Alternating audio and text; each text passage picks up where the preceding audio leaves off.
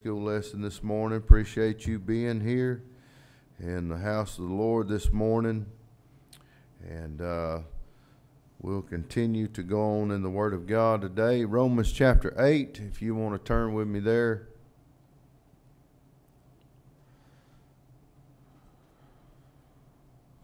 You know, oftentimes a preacher says, I'll try not to be too long or bore you, or I think about that. I don't know if you get convicted, but I do. Whenever I begin to have the mentality that I can't sit still for 45 minutes and listen to God's Word, and yet we can go home and sit for hours looking at our phone or watching a movie or doing something that the flesh wants to do. We'll sit at a table and yak about nothing for hours, but when it comes to God's Word, we sometimes feel like 30 minutes is like, oh my goodness. You know what I'm talking about. Amen. God help me not to be that way when it comes to the Word of the Lord. Amen. So I know that no doubt, I admit, I may be boring sometimes, but God's Word is not boring.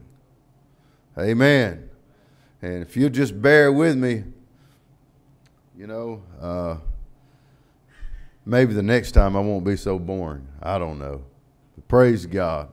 I'm going to keep chipping away at it. How about you? Praise the Lord. You ever read your Bible and just didn't get nothing out of it? Sure we have. Yeah. Sure we have. We don't want to admit that, but we do. We've read our Bible and, excuse me, you might have read it for 30 minutes and think, what did I just read?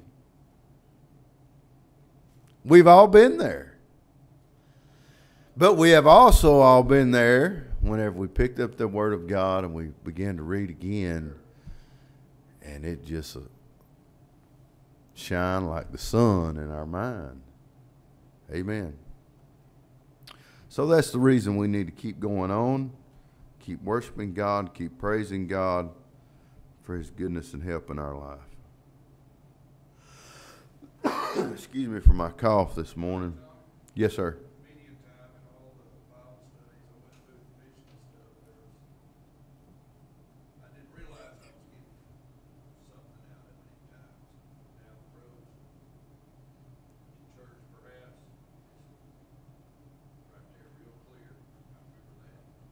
Yes, sir. That's right. Amen. Romans 8, verse 28. The Bible says, and we know that all things work together for the good of them that love God, to them who are called according to His purpose. For whom He did foreknow, He also did predestinate, to whom to be conformed to the image of His Son, that He might be the firstborn among many brethren. Moreover, whom He did predestinate, them He also called. Them He called, them He also justified, and whom He justified, them He also glorified. What shall we then say to these things? If God be for us, who can be against us? I love that scripture, don't you? If God be for us, who can be against us? He that spared not His own Son, but delivered Him up for us all, how shall He not with Him also freely give us all things? Who shall lay anything to the charge of God's elect? It is God that justifieth. Who is he that condemneth? It is Christ that died, yea, rather, that is risen again, who is even at the right hand of God, who also maketh intercession for us. Who shall separate us from the love of Christ? Shall tribulation or distress or persecution or famine or nakedness or peril or sword? As it is written, for thy sake we are killed all the day long. We are counted as sheep for the slaughter.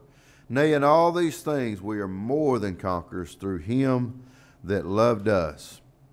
For I am persuaded that neither death nor life, nor angels, nor principalities, nor powers, nor things present, nor things to come, nor height, nor depth, nor any other creature shall be able to separate us from the love of God, which is in Christ Jesus our Lord.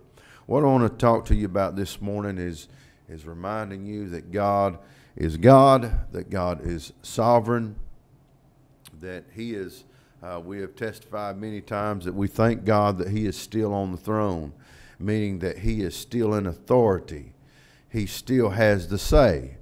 And I think the world, the church, needs to be reminded this morning that God still has the say. God still is in control. Amen. I know that things can look bleak. They can look like, the Lord, where are you at? We've all felt that in our own life. Lord, where are you at in my life? But God is sovereign. We see the sovereignty of God. It's our only hope. It is. God's sovereignty is your only hope. It's my only hope. It's this world's only hope. Whenever we recognize and we worship God as the Almighty, and God as being supreme, God as being the one that dictates, the one that controls our life. There's not a one of us in here this morning that controls our own life as far as our physical bodies. We may think we do. We may can get to a place where we feel like we do. But your breath, your living is in the hands of God. You can't just say, well, I'm going to be living next year. We don't know that, do we? That is in God's hands. God is in authority.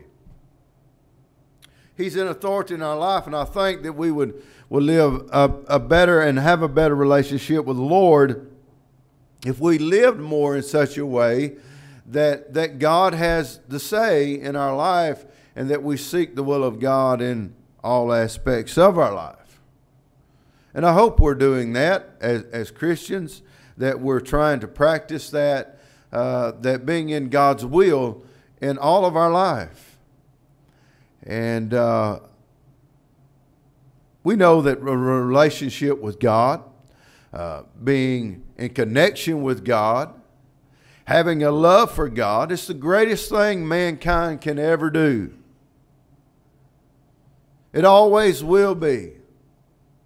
When man or woman tries to live for the gods of this world and for the things of this world and for themselves, it winds up in disaster, doesn't it?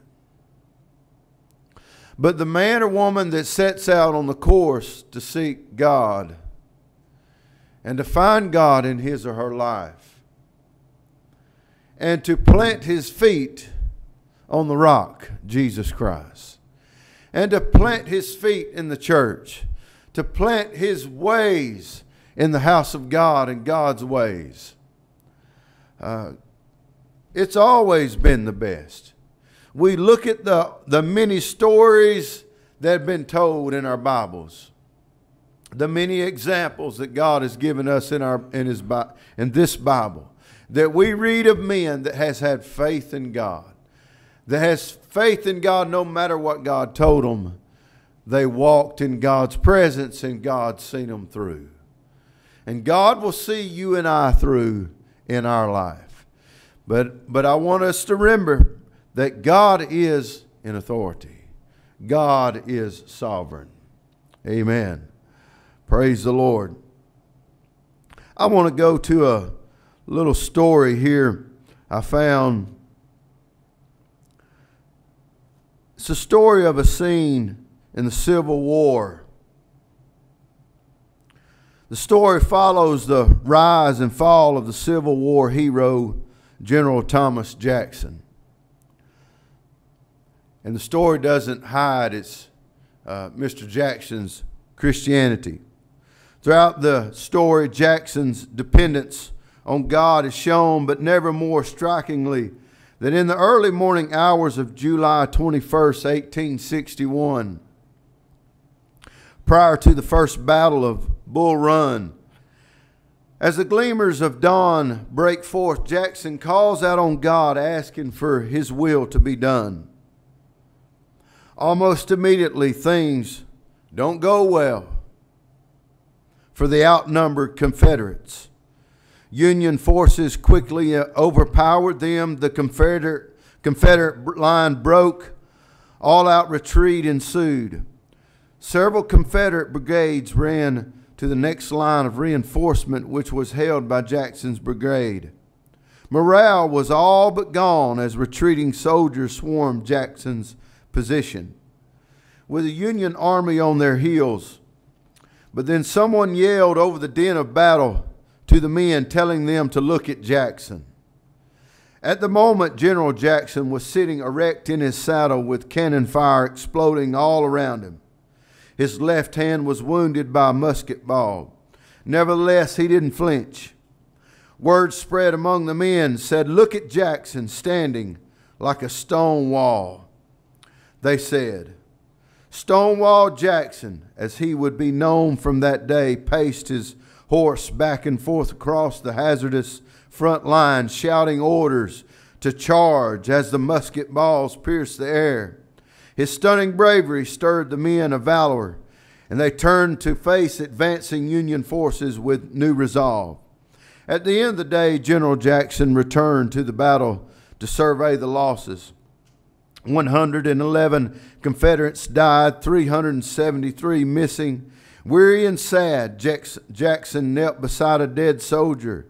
It was then that one of his captains asked him, "General, how is it that you can keep so serene and stay so utterly insensible with a storm of shells and bullets about your head?" Jackson replied, "Captain Smith, my religious belief teaches me to feel as safe in battle as in bed. God has fixed a time for my death. I do not concern myself with that, but to be always ready whenever it may overtake me." If this is the way that all men lived, then all men would be equally brave. Stonewall Jackson was declaring his belief that God ruled over the details of his life. Do we believe that today? That God rules over the details of our life? Is He concerned with your sickness? Is He concerned with your placement of job? Is He concerned with your finances? Is He concerned with your life? Is He concerned with your family? Is He concerned with what you do on a day-to-day basis? What's the answer to that? It should be a shouting yes. God is concerned. But I think that all of us in here this morning would have to admit that there's a lot of times that we forget that, don't we? We don't do that on purpose. We don't purposely forget that God is in concern, that He is concerned about our little small things in our life. But it's our adversary, the devil, that gets our minds sidetracked. And we lose focus. And we begin not to think that God is around, that God is not concerned. But God is concerned this morning. And God is still on the throne. And if we would live a life like that, I know that we can't be careless and we can't live an unwise life. We have to seek wisdom. And we have to try to make good decisions to the best of our ability according to God's Word. But that said, we can't live in fear every day. But the best thing that we can do is be ready for whenever God calls us home, right? Amen. So God is sovereign. God is in control of the United States. God is in control of its well-being. And I know that the world has always suffered the wrath of God. The children of Israel in the Old Testament suffered the wrath of God, even when they thought that they would not. No doubt there were times whenever they felt like they were invincible and they were God's children, so it didn't matter what they'd done, that God would give them a free pass. But it didn't happen, did it? God doesn't give us a free pass. Every man will stand before God one day. Every man will give an account to God. Every man or woman, boy or girl, we will give an account for our sins, won't we?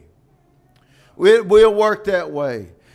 We can try to hide. We can try to cover the wool. We can come in sheep's clothing and all kinds of ways. We can disguise ourselves, but God knows who we really are. He really does. God is in authority this morning. God is in authority. Praise God.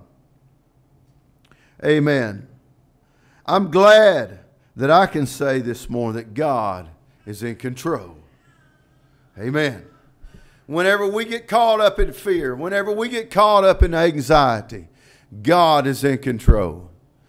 And I feel that the line that is drawn between us and God is just as His Word said. It said, your sin has separated you from me.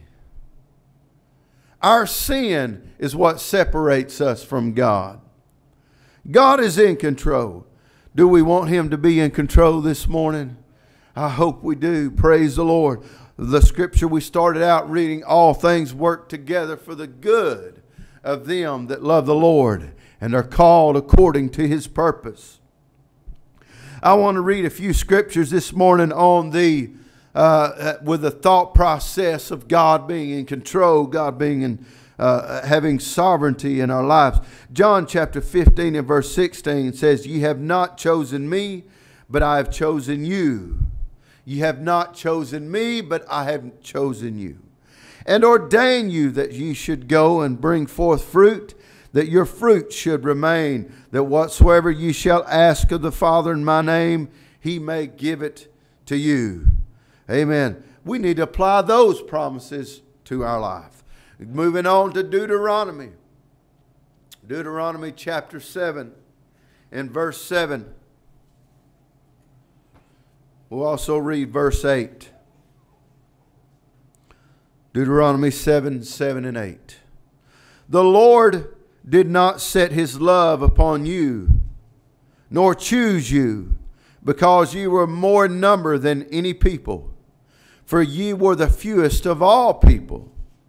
But because the Lord loved you, and because He would keep the oath which He had sworn unto your fathers, hath the Lord brought you out with a mighty hand and redeemed you out of the house of bondmen, from the hand of Pharaoh, king of Egypt. Look at this question that God is asking His children. But because the Lord hath loved you. When we fast forward to the New Testament, very familiar popular scripture, John 3 and 16, starts out with, for God so loved the world that He gave His only begotten Son. Paraphrasing the rest of it, that you and I could have life and that we could have it everlasting. That we wouldn't have to, amen, fret and fear every day. For God so loved you and I. God is still in control this very day, this very Sunday morning. Is there some in here under the sound of my voice that has given up? Has given up on God? I don't know, but I want to encourage you to remember that God is still in control. Proverbs 16 and verse 9 says, a man's heart deviseth his way, but the Lord directeth his steps. The Lord can direct our day-to-day steps. Well, how does God do that? I know you probably already got your Monday scheduled out, don't you? Most of us do, don't we? We know that we have a job to attend. We know that certain things that we think that we're going to go do. And we have a plan. I know we should keep our commitments. If we have a job, we should show up and be there. We should be punctual. We should be, good, faithful stewards to, what we have applied ourselves, to our job to make our living. And occupy, you know. We all know that we have to do those things. But somewhere we need God's direction. You know, maybe if we would step back and take a bigger look at the big picture, and we would get out of just the moment and begin to seek God for His will in our entire life, in our future, in our weeks to come, in our months to come, and what our life is to become. Amen. You know, I know a lot of people don't like to think about the future, but I'll tell you what, that's the reason you and I are here this morning. We're thinking about the future, aren't we? What do I mean by that? I mean by you're thinking about the future as in you want to make it to heaven. You want to worship God. You want to be pleasing to God. Because one day you want to make heaven your home. That's the future. Amen. And the only way that you and I are going to make heaven our home, I believe, is to recognize fully that God is sovereign. How many men and women in the Bible that tried to live their life without the Lord? What happened? We know the answer to that, don't we? It didn't end very well. It did not. You know, God was so merciful. I think of the story of the king that went to Elijah that had all the bulls. And Elijah wouldn't hardly speak to him. Sent his servant out to tell him, said, go dip in the river of Jordan 7 times. That king must have been hurting so bad, pretty bad physically. He didn't want to do that, did he? How would that man come out and just send his servant? I'm the king. I'm the captain of the Lord's army. Why would he just send a servant out to talk to me? He began to give himself a pity party. Finally, he was talked into going on down and just trying it. You know what? Life will bring us to that place sometimes, won't it? God can bring us to such a miserable place, even though we may not even believe in God. It doesn't look to me in Scripture that man was a believer, does it? He was just trying to get relief from his body.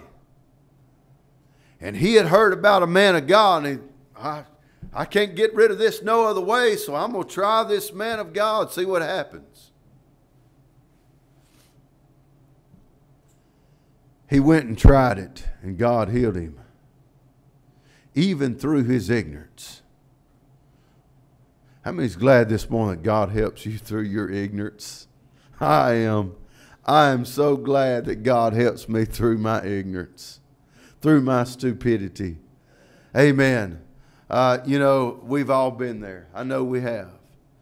But God is good this morning. And God, that's how merciful God is. He helps us through our rebellion, through our, whatever you may want to call it. I'm just glad that God helps us this morning. And we need to be reminded that God is still in control.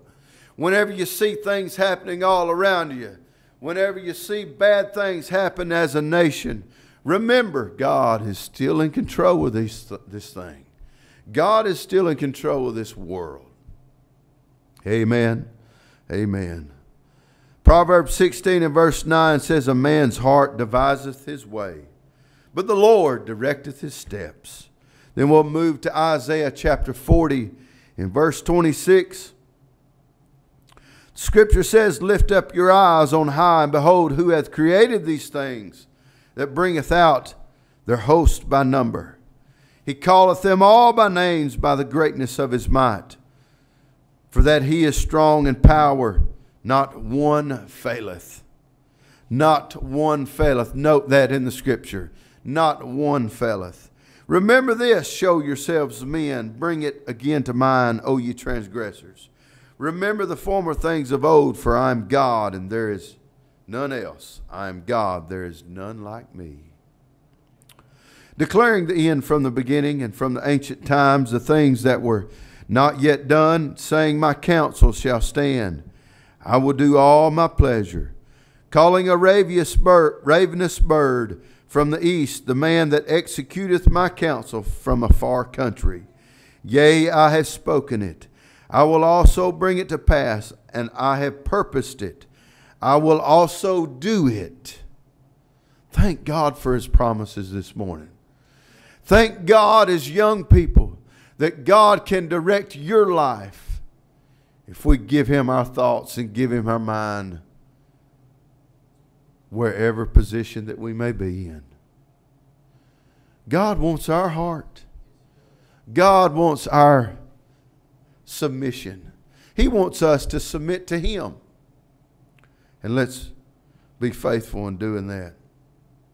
You remember where the scripture said, I don't have it pulled up this morning, but said the Lord knows the very number of the hairs upon our head. That's a lot of numbers. I don't think there's anyone that could probably count the number of hairs in your head. Nearly impossible. It's about like going out to the side of the ocean and trying to count sand particles. Nearly never ending. Thank God that God has a purpose for every one of us. God has a purpose. We need to trust God. We've heard the phrase in the past several years said, praise God in the hallways until God opens the door. Praise God in the moment of your life, in the moment of your confusion, in the moment of your insecurity, in the moment of your trial. Praise God and lift up the name of the Lord, because God is still in control. That's the only thing that I know to how to have peace this morning. How about you? Are you in agreements with me this morning? I hope you are, and realize that God is the answer to mine in your life. Amen. Now I know we can get hung up on, I want to add in here, we have to be faithful stewards. We have to be good stewards. We read that of the parable that Jesus taught in the book, in the New Testament. We can't just sit and think that God is going to do everything for us. We have to be proactive. I've been guilty of it too before. How many things has God laid upon our hearts?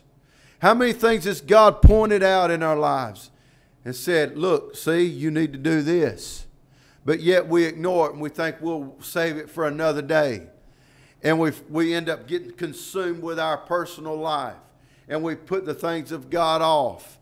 And then a week rolls by. Then 2 weeks roll by. And we're still in the same place. We're always procrastinating. We're always putting off the thing. I hate to say that, but that's how people are. Amen. And we must not let it happen to us. If we have fallen into that trap, we must pull ourselves together and be proactive to the things of God. We can always think, well, somebody else will do it. But I want to tell you what, that somebody else needs to be you this morning. Amen. God spoke to me many, many years ago. We had started a little children's bus ministry here. And I was thinking the whole time of someone else that I thought would be a good bus driver, that would be good for doing that. I didn't have any position in the church at the time. I just brought my family to church and I was in church. That was it. I helped do things around the church. But anyway, my mindset was, I think so-and-so ought to do that. And I remember the Lord speaking to me. I said, what about you? You can't do that? And so guess what? Tommy ended up doing that. it's easy to think that somebody else is going to do it. Come on now. Let's remember this. Let's be proactive in the things of God. We want to realize that God is sovereign, that God is in authority. But we have to be proactive. We cannot leave that out. We have to attend the things of God. You know, who likes pie? Who likes cake? Everybody does, right? My mother, she was showing me an old book of my grandmother's recipes last night. My grandmother was a diabetic. Full-fledged diabetic. Took insulin shots all the days of my life that I ever known her. But that lady loved sweets. She lived to be a good old age. But I looked through that recipe book and I said, my goodness, Mama, look at all the pie recipes she has. I mean, cake after cake, and then every once in a while there'd be a a main dish. But in that book, most of them recipes were pineapple cakes and chocolate pies and different kind of cookies and all pear cakes and all these kind of cakes and stuff. Oh, my goodness. Ma so loved her sweets, even though she is a diabetic. But my point is, everybody likes the cake, don't we? What if you sit down and eat a meal and all you ever eat was cake?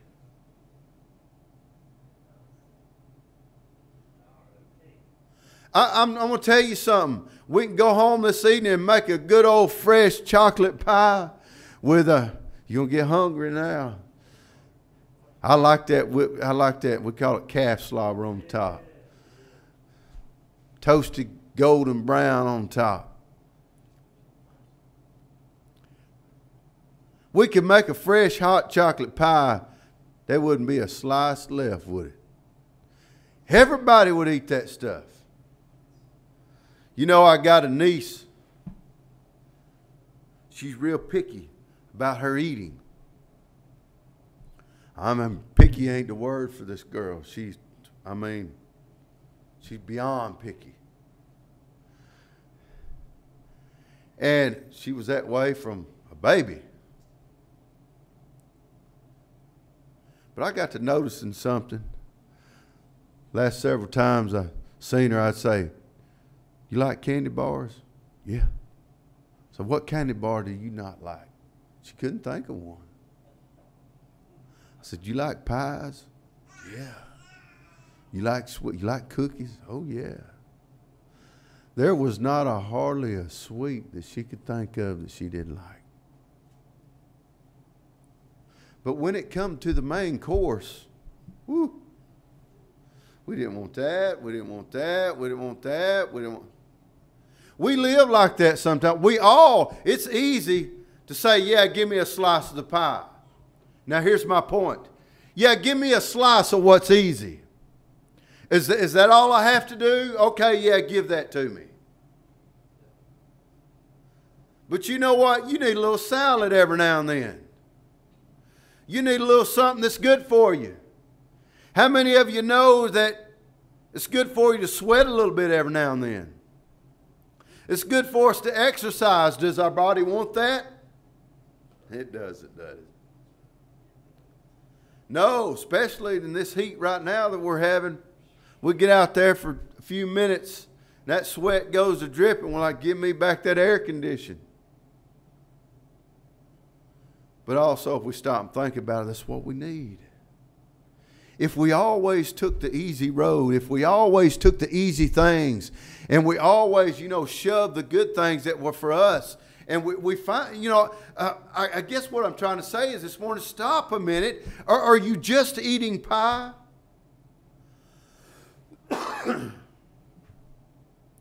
Are you just eating the sweets?